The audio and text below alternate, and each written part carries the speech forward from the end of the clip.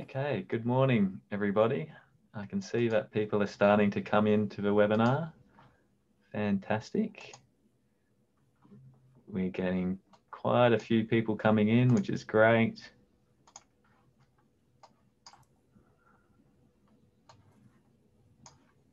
Very good to see.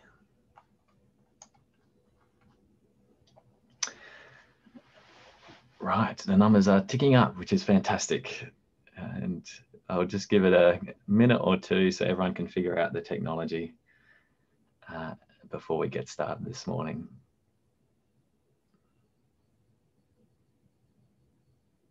Okay, very good.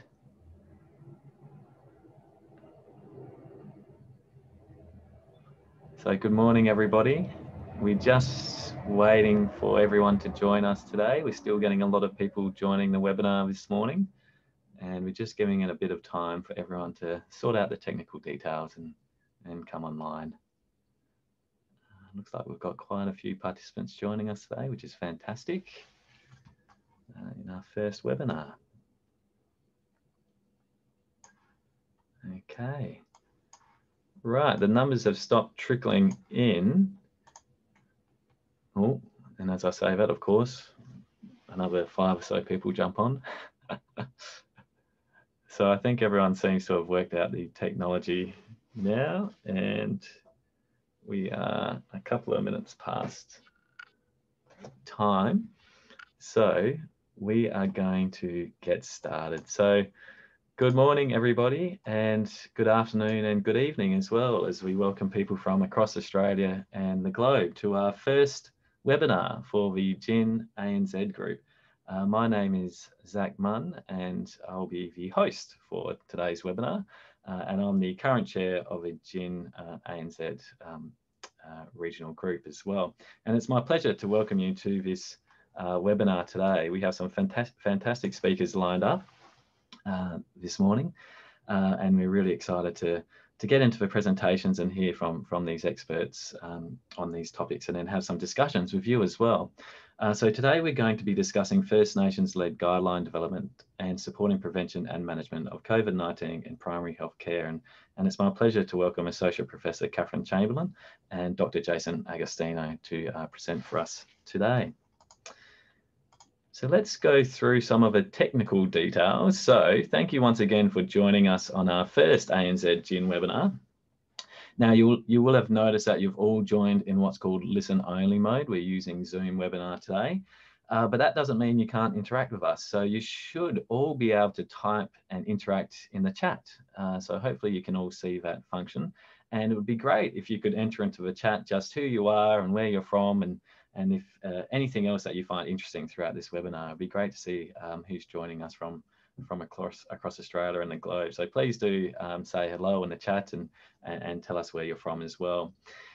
Now, if you want to ask a formal question, we will be monitoring the chat, but it's a little bit easier for us if you use the Q&A functionality in Zoom. So you should be able to see that on your Zoom bar as well. So if you have any formal questions for us today, please do use that Q&A functionality. If you can't figure it out, because sometimes the technology is difficult, please feel free to use the chat as well. I should let you all know that we are recording this webinar today, and we will be putting it up online after today. I'm not sure how long it will take us, hopefully not too long. It will be going up on the Guidelines International Network website, and also on anzguidelinenetwork.com. And if you have any feedback for us today, this is our first webinar, as I mentioned. So if you do have any feedback, we'd love to hear from you. Please send this to anz@gin.net.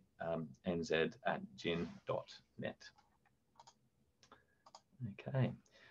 So firstly, we'll start with the acknowledgement of country, and I'd like to acknowledge that I'm based in Adelaide at JBI, and that we are meeting on the traditional country of the Kaurna people of the Adelaide Plains, and pay respect to elders past, present and emerging. And we also acknowledge Aboriginal and Torres Strait Islander peoples from across Australia, and recognise that this country always was and always will be Aboriginal and Torres Strait Islander land.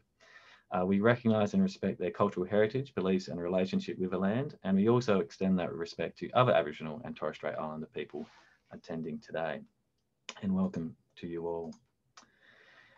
So just quickly, you may have heard, hopefully you've heard about GIN ANZ, but we are a new revitalised guideline network available to people who are interested in evidence-based guidance across Australia and New Zealand. And we've just started up again this year. And we are an inclusive and collaborative network with a common interest in improving the health of Australians and New Zealanders through evidence-based guidance. And we would welcome you all to join us and become involved. And you can learn a little bit more about us at our website as well. So if you are interested in guidelines, if you're interested in evidence-based healthcare, if you're a developer or a user or an implementer, please do feel free to join us and keep up to date with everything we are doing. Okay, and if you want to tweet about this webinar as well, you can use the hashtag ANZGINWebinar, and you can also tweet to us at our handle, our social media account on Twitter, which is GIN_ANZ. Okay, all right, well, that's enough from me. I'm sure you've all been waiting to hear from our excellent presenters today. So what's going to happen today is we have two fantastic presenters who will both be speaking for about 20 minutes each. And then we're going to have a bit of a Q&A session where we'll get your questions from the chat and from the Q&A and have a bit of a roundtable discussion as well. But it's my real pleasure today to welcome our presenters, Dr. Catherine Chamberlain and Dr. Jason Agostino. So Kath is an Associate Professor and NHMRC Career Development Fellow at La Trobe University, and she is a descendant of a Trawulwe people in Tasmania and has been a public health researcher for almost 2 decades with a focus on health equity in the perinatal period. She is a Cochrane Review author and a member of an NHMRC Synthesising Translation of Research Evidence, or the Guidelines for Guidelines group. During COVID-19, she has been working as an epidemiologist at the Victorian Department of Health and Human Services and keeping very busy, I'm sure, and part of a NACCHO, RACGP, ANU and the Lewitcher team developing rapid guidelines for Aboriginal and Torres Strait Islander peoples. And Jason is a GP and an epidemiologist with a commitment to Aboriginal and Torres Strait Islander health. He is a medical advisor at the National Aboriginal Community Controlled Health Organisation, NACCHO, and does clinical work at Guruni Yeomaka, an Aboriginal community controlled service in Yarrabah. And he is also a lecturer at the ANU College of Health and Medicine and focuses on implementation research in cardiovascular disease prevention. Through COVID-19 pandemic, he has been a member of the Aboriginal and Torres Strait Islander COVID-19 Advisory Group, the Guidelines Leadership Group of the National COVID-19 Evidence Task Force, and it's fantastic to see a few people online today who have come from the task force as well, and has also been a part of a team developing rapid guidelines for Aboriginal and Torres Strait Islander peoples. And it's my pleasure now to hand over to Kath, who is going to start off the presentation today. So, Kath, I will hand over to you and stop sharing my screen. And just you're on mute there, Kath.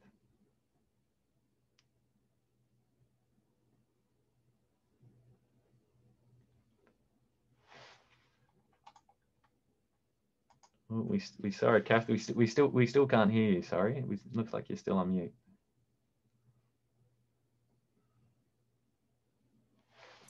How's that? Can you hear me now? Perfect. Okay. Great. Thank you. Sorry, guys.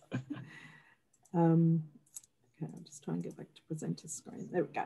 Okay. Well, thank you, Zach, for the warm introduction and also for the acknowledgement. And for those of you who may be joining us from outside Australia, this acknowledgement to country is a custom that we've had in Australia for many, many thousands of years. It's a bit like another custom, I guess, that many of you will be familiar with. When you go to someone's house, we knock on the door and we wait for someone to welcome us in. And, we've been doing this too and working. We've had over 350 distinct Aboriginal nations within this country land that's now called Australia. And we've been able to, coexist in relative harmony for many, many thousands of years with these kind of really important cultural customs that show respect for each other. So I just really want to thank you for that.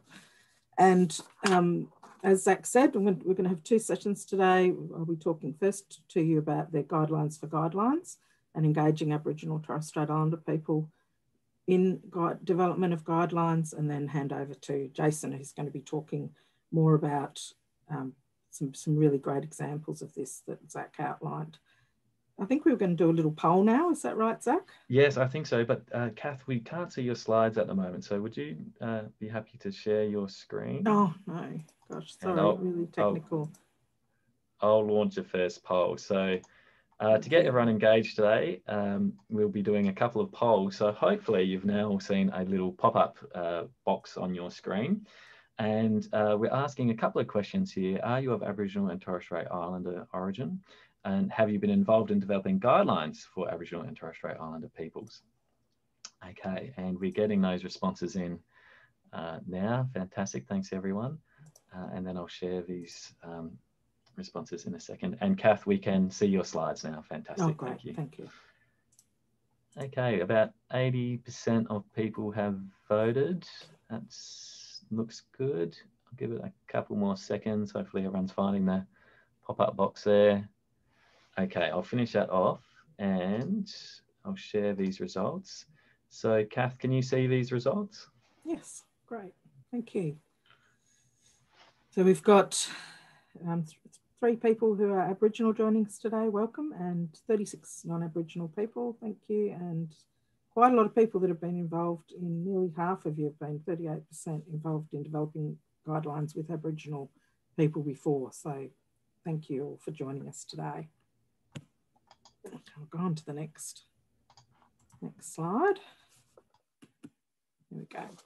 So the NHMSC Guidelines for Guidelines, it's one of the most popular I think it's the most downloaded National Health and Medical Research Council document. It's a how-to guide for how to develop guidelines that meet the standards for NHMRC, and it's relevant for clinical practice, environmental and public health guidelines that are being developed overseas and in Australia. And they've just been revamped, and we've all been led very ably through this process by the incredible NHMRC team, including Stephanie Goodrick, who's with us today, and Gerard. So thank you for guiding us through that, and Zachary, as you mentioned.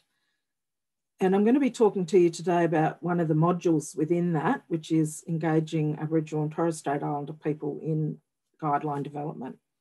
So you are the Guideline International Network, and you're all the experts in knowing how important it is to engage people who are being impacted by a guideline in the development of those guidelines. You know, it's one of the most critical elements of ensuring that guidelines are high quality, relevant and acceptable, and they're more likely to be effective. So engagement, it's been around for a while. It's described as a relationship that's built on trust and integrity. And it's more than just a tokenistic informational consultation. It involves giving people a degree of power.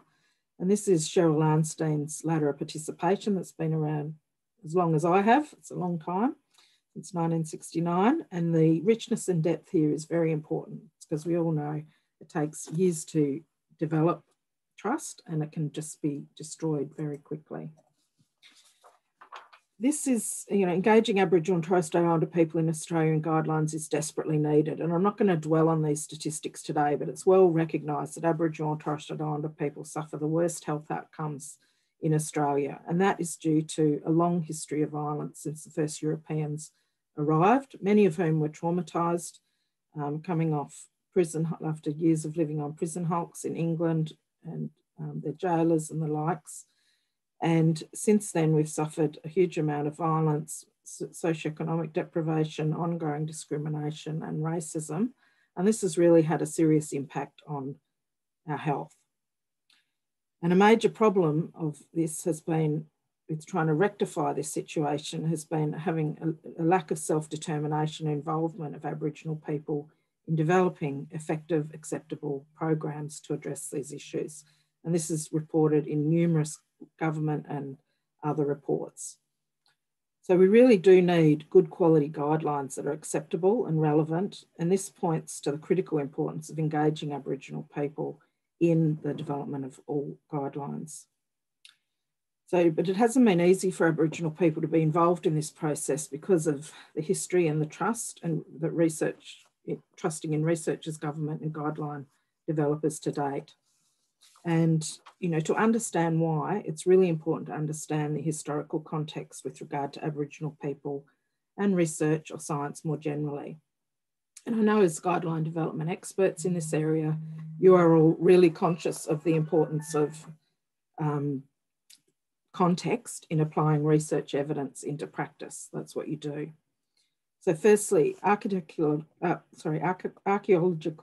evidence demonstrates that Aboriginal and Torres Strait Islander peoples have been living in this land called Australia now for at least 65,000 years. And during this time, communities have developed sophisticated knowledge systems for managing the environment and understanding, interpreting and communicating information. And these sophisticated knowledge systems have underpinned a thriving culture. And it's worth noting that at the time of colonisation, there's really clear evidence that Aboriginal and Torres Strait Islander people and children were far healthier and happier than the Europeans that arrived here at the time and that were living in Europe at the time. But since colonisation, there's been successive destruction of these ancient knowledge systems. They've been disregarded and in many cases destroyed. And this has all been aided by government authorities and our university institutions. You know, Aboriginal people were forbidden to practice language and culture until fairly recently, you know, in my lifetime. And there's often been really disturbing historical reports with people being of severe punishments like removal of people's children for practicing language and culture. And this kind of threat has a real chill effect on the whole community. So there is an assumption of inferiority of Aboriginal and Torres Strait Islander knowledges despite so much evidence to the contrary. For instance, in my field of public health and epidemiology, I was just reflecting fairly recently how we talk so much in Western science and we applaud our father of epidemiology, quite rightly, John Snow, who as recently as 1857, he famously removed the handle off the Broad Street pump, which is pictured here, to prevent more cholera deaths in London. And he did this in the face of ridicule from Cambridge University experts at the time who were still arguing that the cause of disease was miasma in the air. And this is 1857. That is recently. Aboriginal people have known about the safety of water, the importance of water safety and keeping it clean for so many thousands of years. We can't even date it. It's written into law that's been attributed to the creator ancestors. So, and contamination of these precious water sources was one of the, you know, a major source of conflict by the early settlers in the early days. And people's understanding of the importance of keeping our water clean was largely ignored, and it continues to be ignored. And, you know, we're really looking at what's happening around the world now with the environment, and the path that we're heading on is we're all going to be extinct if we don't start to, you know, wake up and listen to this. And it's not just the human species, but animals, plants, and the rest of the planet as well. So, you know, it's really important that we start to recognise these important knowledge systems. And I really think that science done properly by Aboriginal people will reinforce a lot of the knowledge that Aboriginal people have been passing on for millennia.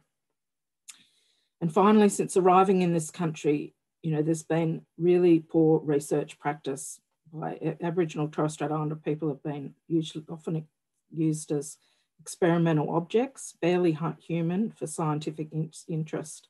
My own Palawa ancestors in Tasmania have literally been dug out of their graves, and body parts have been collected in jars and sent off in world. And my own ancestor, Dolly Dalrymple, had to grow up in a house with an infamous surgeon who was responsible for a lot of that.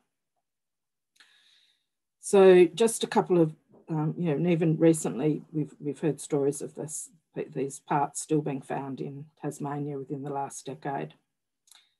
Since then, we've had research conducted largely on Aboriginal people by people who have been given power and privilege with their superior knowledge, and there hasn't been any power for Aboriginal people at all. This has led to many distorted versions and understandings about Aboriginal people that reflect non-Indigenous values, beliefs and prejudices. And this is what's reflected in all of our guidelines, societal policies, our healthcare systems, because we don't control the education, we don't have the legitimacy of knowledge. And this is all compounded and reinforced. And we're seeing this in the continuous failure of the strategies and the programs to improve the health of Aboriginal and Torres Strait Islander people. And then the ironic end of it all is when these programs failed that have been designed by other people, we as Aboriginal people get blamed for it, which would be ironically funny if it wasn't so serious, with people dying at more than 10 years earlier than other Australians and having some of the highest teenage suicide rates in the world. So additionally, it's really important to understand in terms of health guidelines, which is what we're talking about today, that Aboriginal understandings of health are holistic, sophisticated and nuanced, and they're not often, this is not often reflected in existing research, which can be biomedical, restricted to narrow biomedical lens. It's centred around connectedness, and again, this is going back to the importance of the acknowledgement and acknowledging our country and our ancestors. And much of this has been disrupted by colonial violence and trauma, and we really need to rebuild this to be rebuilding health. So just to start with an overview of the guidance that's in the NHMRC guidelines, before engaging with Aboriginal and Torres Strait Islander peoples and communities, really worthwhile for everybody to take time to reflect on your own values, principles and beliefs, and understand the way our shared history impacts on relationships between yourself and with Aboriginal and Torres Strait Islander communities. And the Lowitja Institute have developed this beautiful video that talks about genuine two-way knowledge sharing. And it's embodied in this Yolngu metaphor of Ganma. And Yolngu, this is people from Northern Territory, right at the top of the Northern Territory.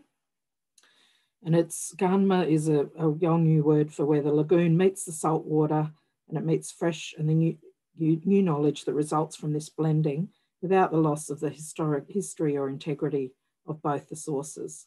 And it's a really important process to recognise and value the value this can add, and bringing in the Aboriginal knowledge systems into the Australian health guidelines.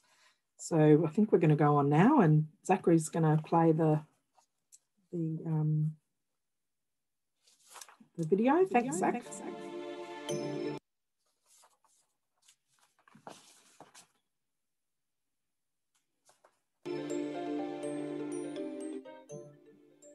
Each person possesses knowledge. This is made up of facts, feelings, ideas, thoughts, experiences, interpretations, and stories. When people come together, they share their knowledge. Sometimes this is the same. Sometimes this is similar. Sometimes this is different. Sometimes no one knows. When it is not the same, or when no one knows, this is where research can help. The researcher is a facilitator and collector of information, and synthesizer and translator of this information. The researcher is influenced by their own knowledge. The researcher utilises three things: fellow researchers or experts, previous research, and stakeholders. Stakeholders can include decision makers, the community of interest, and the general public. The impact of research can be negatively influenced by bias, politics, power, and fear.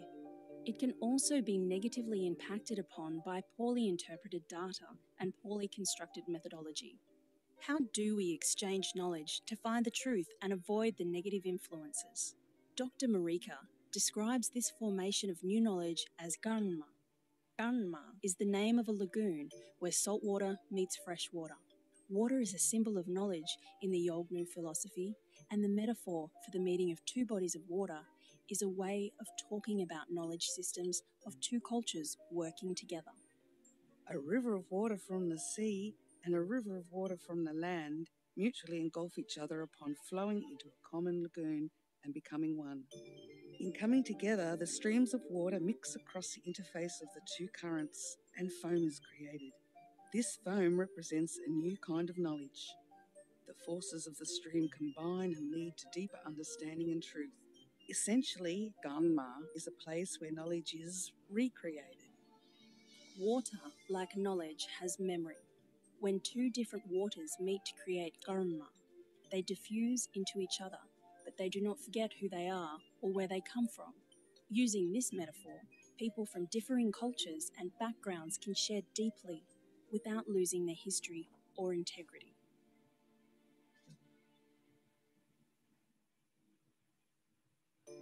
Great. Thanks, Zach. You able to change back to the other screen, Zach, or do I need to do that? If you just share your screen again, Kath. Right, thank you. Sorry, complete Luddite here. I love that video, and thanks so much to, is that working now? Yes, it is. Right. Thank you. A really important video from Lowicha. So I'll just go on to just the final slide, if I can just move on to the next one.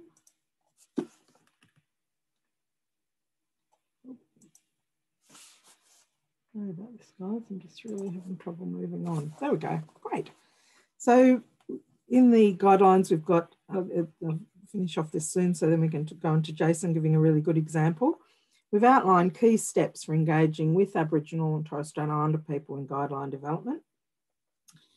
And these include things like, first of all, considering the implications and the scope.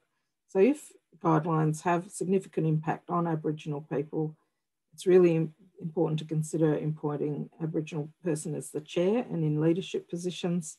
And in general, the general principle is the greater the implications, the greater the need for meaningful participation and greater power and leadership by Aboriginal people.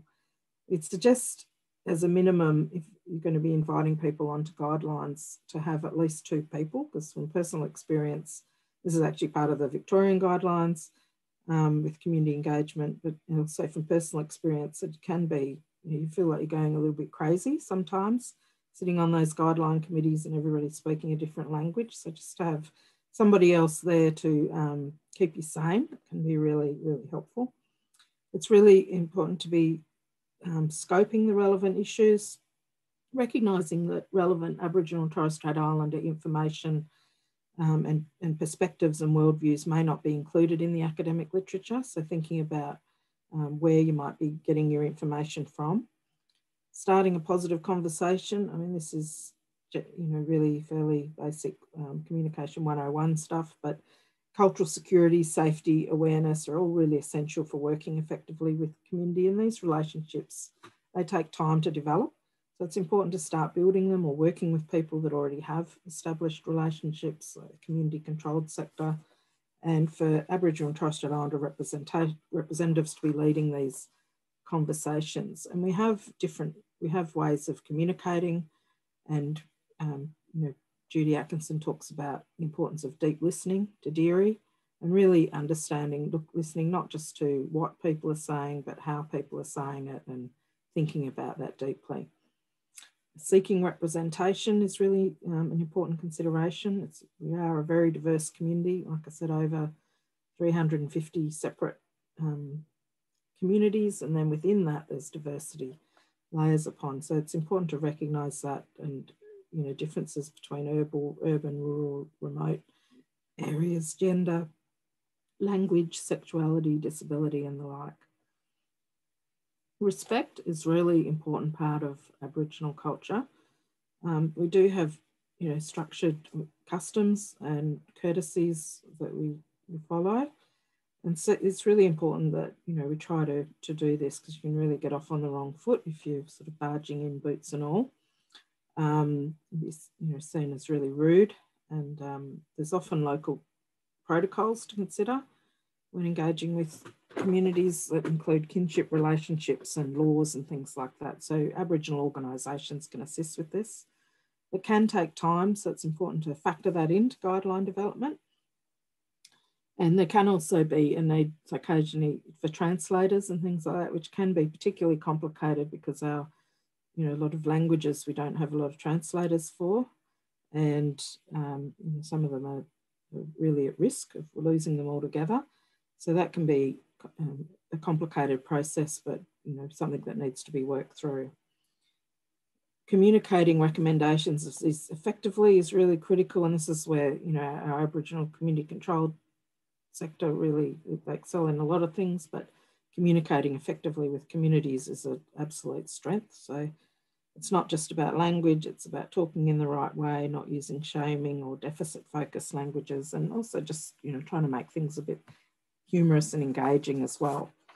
So I'll finish off now. So thank you all for just a bit of an introduction to these community engagement guidelines. I really want to emphasise the huge benefits of Aboriginal people getting more involved in health guidelines. And I think it's not only useful for Aboriginal people. I think, if we can get things right for our mob, it's more likely to be right for a lot of other people than than the typical mainstream approach. I think we often underestimate the work that we're doing in the community sector. I've been working in the mainstream services for quite a long time, and certainly my personal view is that there's some really incredibly high quality work going on in the community sector that's often not seen, not recognised for the high quality that it is, and we've certainly seen that excel in COVID-19 with, and Jason will be talking more about that at a national level, but certainly where I've been working in the Department of Human Services in Victoria, the incredible Aboriginal leadership there in the response team has been, really inspiring to see. So we can do this if we're allowed, and I think we can get some really useful learnings that can be shared. So thank you everyone. I'm really happy to take questions at the end. I'll hand over to you, Jason. Cool, thanks, mate. I need to stop you stopping sharing. Great. So I want to start by acknowledging that I'm on Ngunnawal country and to pay my respects to elders past and present.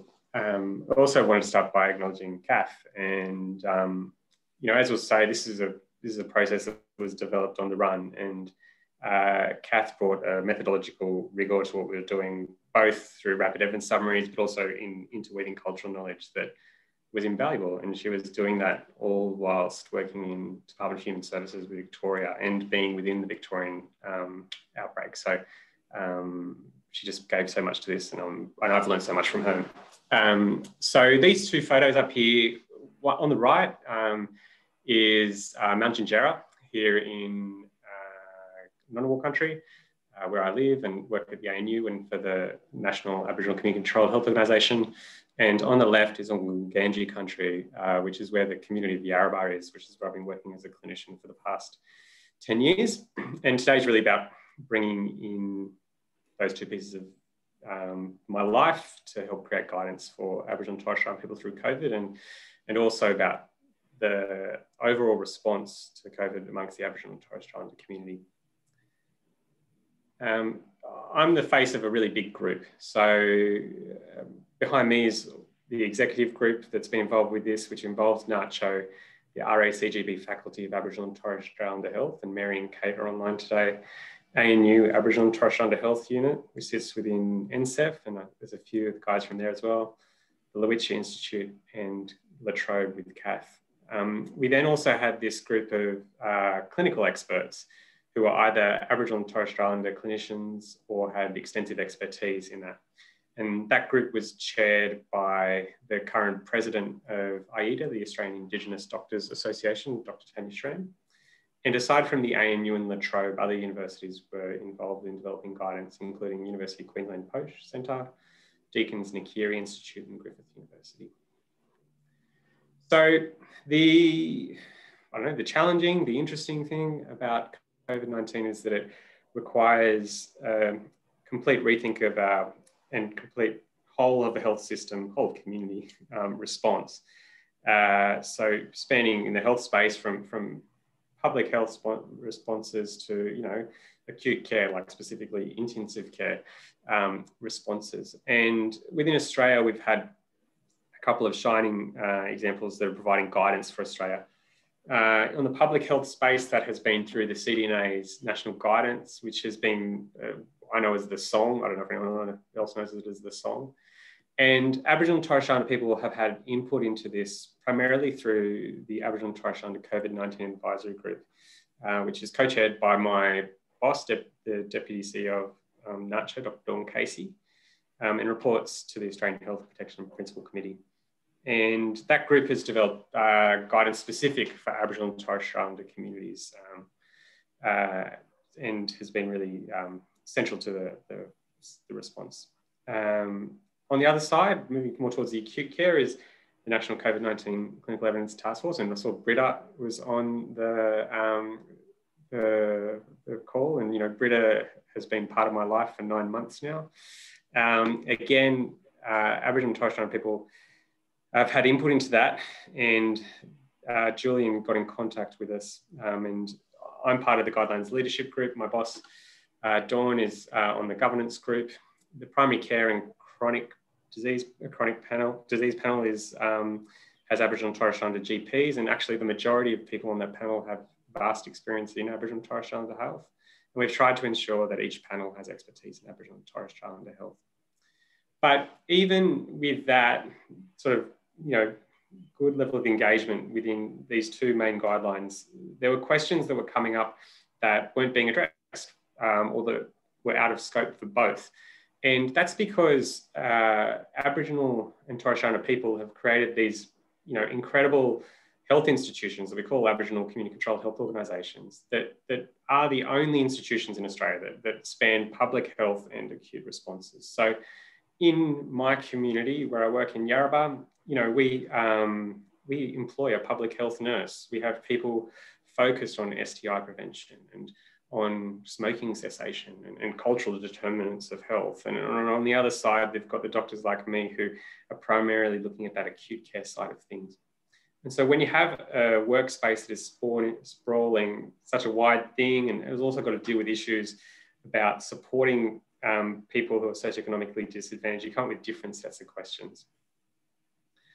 So we came up with a scope for these guidelines, which was about the practical application of the best evidence to guide prevention. I can't read the whole slide because it's blocked. For Aboriginal and Torres Strait Islander peoples. It had to be a priority for clinicians that were providing services for Aboriginal and Torres Strait Islander people and not addressed in other national guidelines because we wanted to avoid duplication, and it had to be actionable in primary healthcare services. And those are things we use to help determine whether a question was in or out of scope. Our early questions related to how to protect communities but maintain a health staff workforce. So really questions about what we could do around isolation and quarantine, how to safely transport patients. Many of our patients don't have cars, and so community members themselves at high risk of severe COVID-19 illness provide transport, so we need to protect them and the patients. And within remote communities in particular, there's a number of conditions that exist pretty much only within Aboriginal and Torres Strait Islander children. We wanted to understand what we might need to do differently to protect them. So I just wanted to give a bit of a feel of how quickly everyone came together, because it's quite remarkable. So 5th of March, and in the brackets we've got the number of cases cumulative nationwide at each time point. So that's when the Aboriginal and Torres Strait Islander COVID-19 advisory group formed. And so that preceded the formation of National Cabinet by over a week. I changed jobs on the 16th of March and stopped being an ANU academic for a while and dedicated myself to NACCHO. And one of the first things I was doing was trying to deal with all these uncertainties. And my colleagues at ANU committed to supporting NACCHO through rapid reviews a couple of days later. That weekend, so we're now up to 13, we've gone from 198 to 1352 cases. Julian, who heads the COVID-19 National Clinical Evidence Task Force, gave me some calls, and we started talking about Aboriginal and Torres Strait Islander engagement in the guidelines he was developing. And early the next week, the RACGP, Aboriginal and Torres Strait Islander faculty, gave their support to what we were trying to achieve at NACCHO, and really provided the framework to do that, borrowing from what they'd done with the NACCHO RACGP guidelines for preventative healthcare, which is, they've done a couple of editions now. So there's an established structure in both the format and how these guidance are developed. By the 5th of April, it became apparent to the ANU that what we were doing with this rapid guidance was unsustainable. I'd taken up everyone in the Aboriginal and Torres Strait Islander Health Unit's time, and it was all completely unfunded at this stage, and they were just doing it because their commitment to Aboriginal and Torres Strait Islander health. Similarly, RACGP was doing it with no funding commitment at this stage. We had our first expert committee start of April. By 23rd, 2 weeks later, Luitja had got funding for research institutions to do evidence reviews. And within 6 weeks of having our first expert committee, we got our first 3 parts of guidance out there. And that's felt too slow for us. But, you know, when you look at that and what's had to happen, and basically most of that had occurred on goodwill and commitment to Aboriginal and Torres Strait Islander peoples, it's quite remarkable. By the 1st of July next financial year, the Department of Health had contributed some funds to sort of the coordination of the guidance. So it's just a really remarkable, both the timeliness and just how multiple organisations with the commitment to Aboriginal and Torres Strait Islander people came to do this. Don't want to dwell on this slide, just sort of shows the complexity when working across multiple organisations. I guess the thing that links back to Kath's is that, you know, the chair of the expert committee is a Aboriginal and Torres Strait Islander doctor and leader, Tanya Schramm. You know, within the group, we have NACCHO, Luitja, community-controlled organisations, and we're using them to help in the governance, but also to help distribute the guidance to the appropriate channels. In terms of developing the recommendations, we had research teams that would be commissioned to do a rapid evidence summary. And the guidance for that was based on the NICE guidelines and the McMaster University approach. And then Mary at the RACGP worked with the research teams to develop the recommendations and used at least 2 people from our expert committee to help inform that process. But the whole guidance obviously had to go through the expert committee before approval, and also went through the RACGP's quality and safety committee and the RACGP board, as well as being approved by NACCHO, and it's sometimes being approved by the COVID-19 advisory group before being published.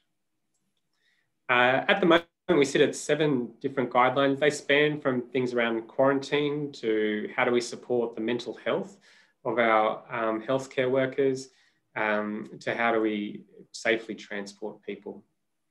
And we have another 3 sets of guidance that are going to be published soon.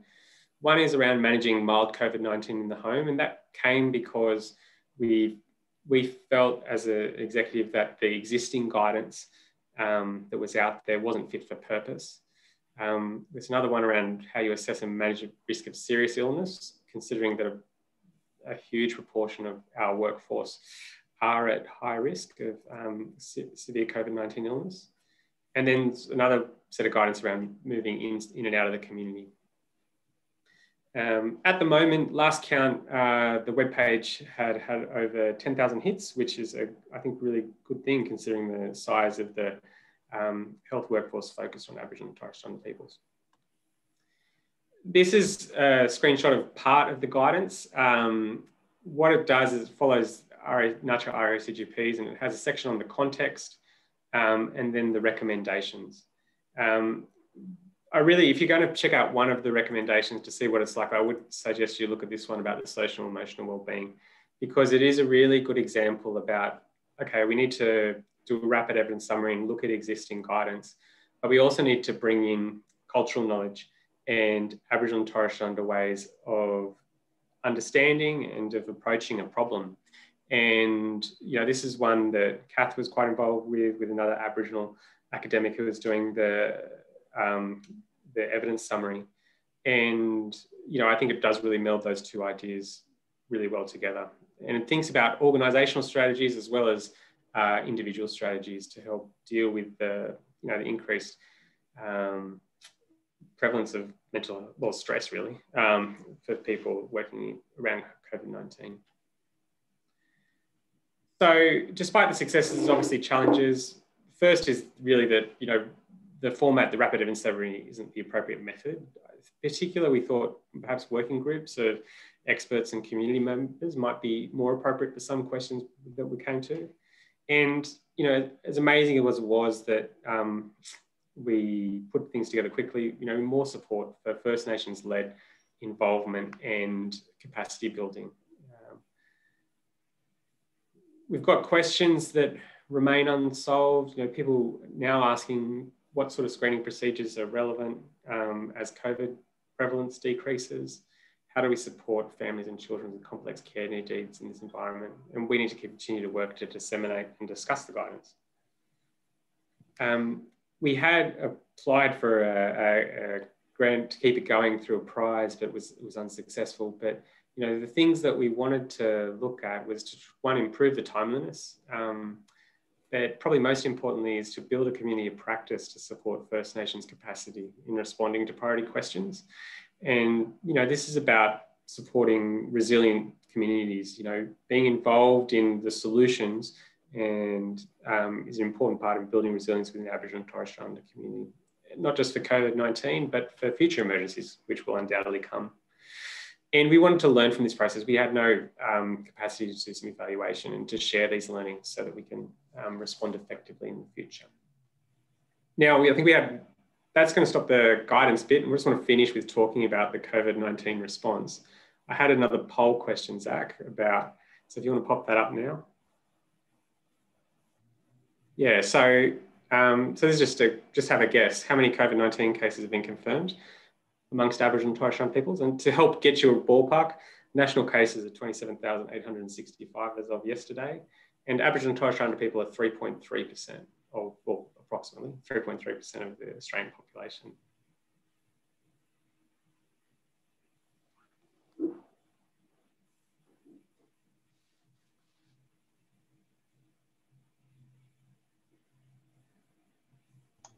Okay, looks like everyone's in voting, Jason, and a couple more to go. Okay. All right, I'll share those results with everyone now. Cool.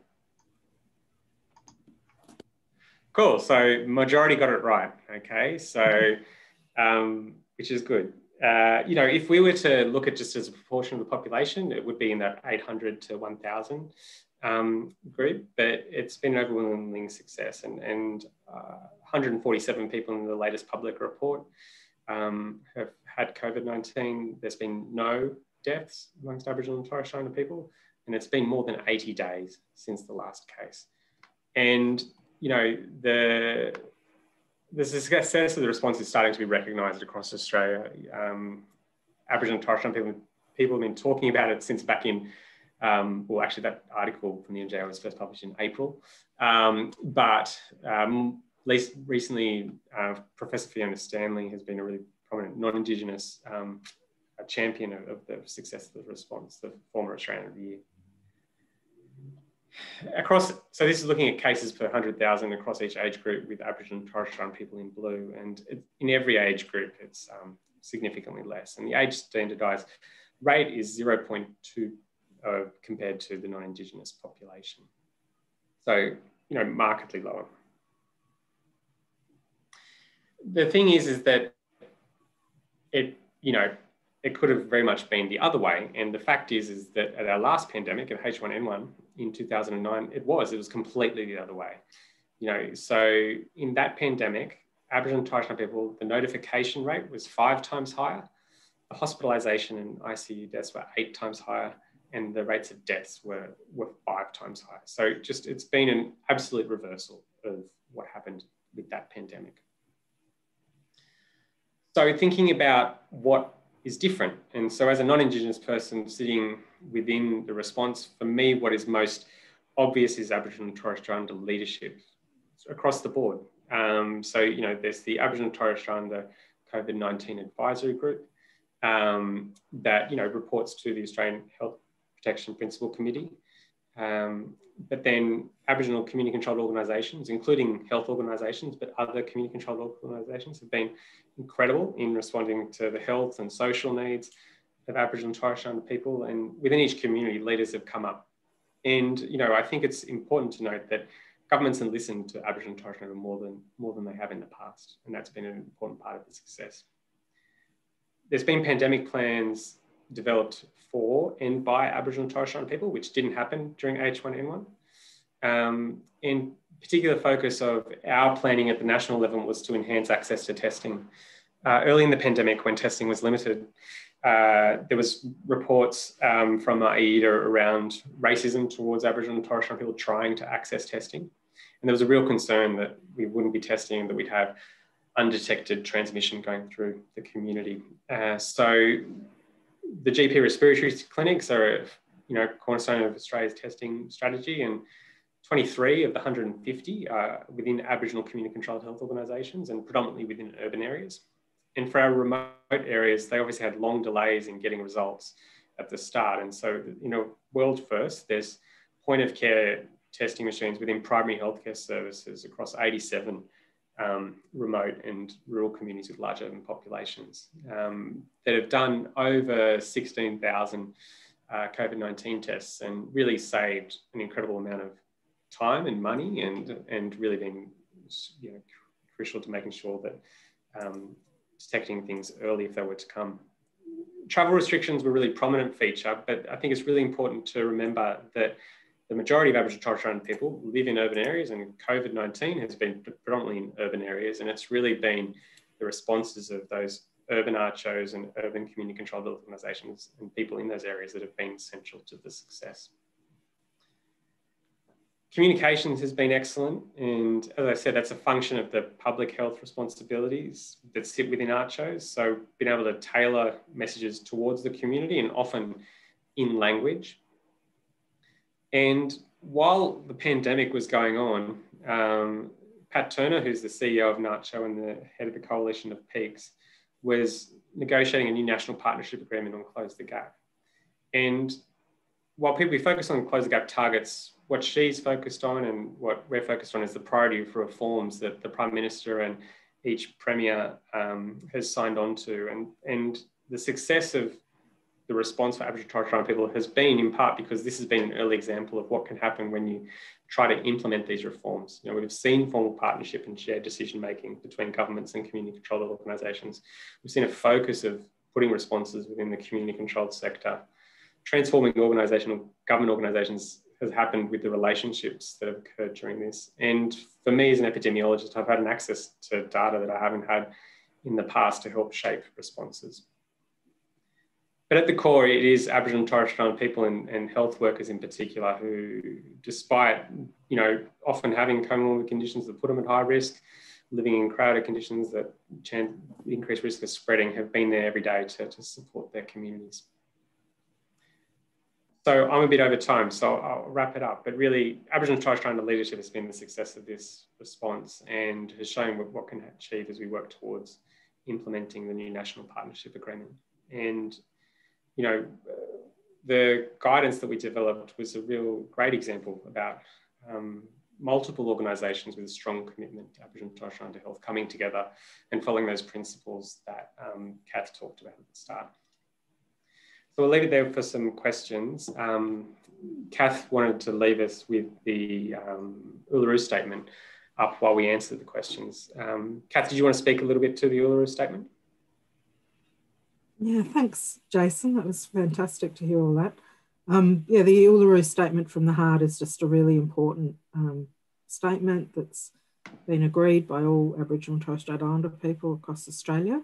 And we're really, wanting to, it's an important part of our voice that we're wanting to have enshrined in the Constitution. So just it's good to share that while we're having a yarn, I think. Thanks. Great. Thanks, Kath, and thank you, Jason, for those fantastic presentations. We've had a couple of questions come through, so we'll get into those now. Don't have a lot of time, unfortunately, but that's okay. And I see that no participants actually dropped off of the call today, so they must have been, everyone must have been enjoying those. Oh, that's good. Thank you. Okay, all right. So first question, I think it's for you, Kath. Do you have any specific strategies to facilitate the inclusion of Aboriginal people in guideline panels, particularly regarding engaging respectfully? Well, I think Jason gave a fantastic example today about that being done. The review teams were, had a lot of Aboriginal people involved in them. The fantastic example that he shared was led by Associate Professor James Charles, with some other support as well, which is great.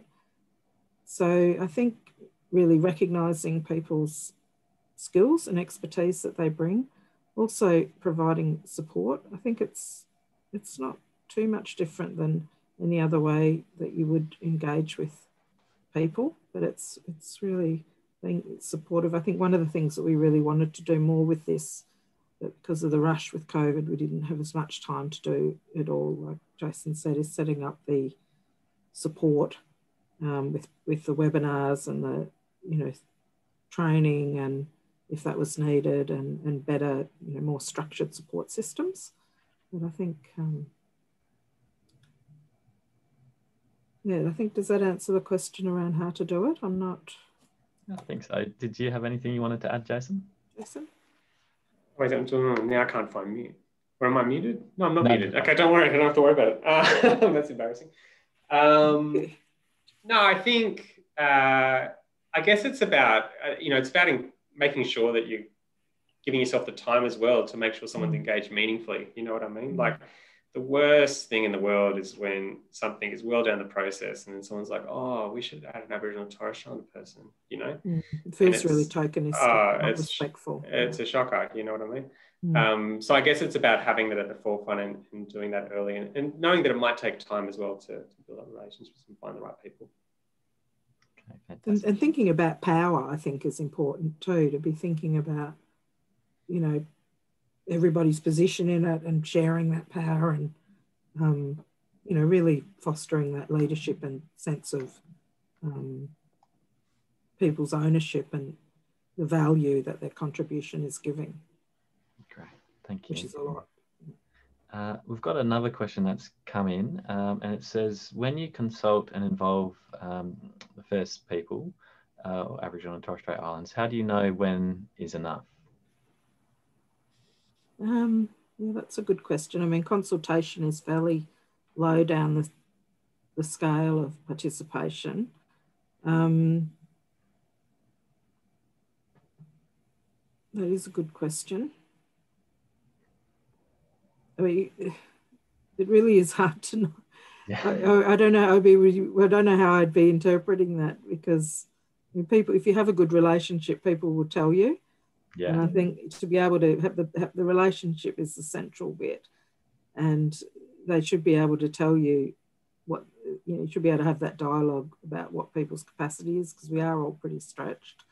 Certainly I feel, you know, I'm usually able to have those discussions, but, you know, if people aren't feeling, you know, people might just be walking away because they're feeling not properly respected and valued and not wanting to engage as well. So, yeah, I don't know.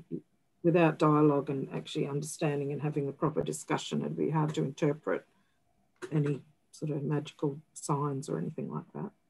Yeah, thanks, Kath. And I see we are running out of time, so I just wonder, one last question: do you have any advice for people looking for more guidance on these topics and, you know, in this area? That's a good question. There is on the NHMRC engaging guidelines information. The Lowitja Institute, they have got so that the Lowitja Institute's our first Aboriginal community controlled research institute. So they're a really important organisation, and they've got a really strong knowledge translation segment. So there's certainly a lot of information there as well. And I think that's probably the first point of call, I think. Okay, great. All right, well, I think we are coming out of time. So once again, thank you so much to Kath and Jason for taking your time today to present to us. We really appreciate it. And what a way to start the this webinar series from ANZ Gin. So thank you so much for starting us off on a good note. Just quickly, if you are looking for more guidance, you can always check out the guidelines for Guidelines Handbook, the NHMRC Guidelines for Guidelines. And once again, if you want to join our network, that's the website there. And just once again, a huge thank you both to Kath and Jason for taking the time out today to present to us all. And also a big thank you to Danielle Pollock, who really organised and drove a lot of this webinar, and also to Garant and Steph from NHMRC for all of their support as well. And if you have any feedback for us, considering this is our first webinar, please do send that on to us at that email address. But thank you all for coming. We're seeing some great comments coming through in the chat now. Thanks everyone once again, and we'll see you next year sometime for our next webinar. So please stay in touch. Thanks everyone. Thank you, Zachary, for organising. Thanks, Zach. Thanks, Danielle. Thank you everyone for joining. It's been fun. Yeah, thanks guys. Bye.